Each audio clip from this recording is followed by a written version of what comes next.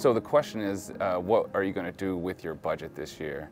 And I think the answer to that is it really depends on where you're at as far as your public access channel. And I'm only talking about the camera side of things because, you know, Panasonic actually makes a lot of products that would be great for your applications. But as cameras go, what a lot of people are doing right now is instead of paying all that money for those big studio cameras, they're actually going into like a robotic PTZ type of solution. You know, as far as switching goes, we have options. We have, you know, your conventional style switchers, but we also can take you to a whole nother level.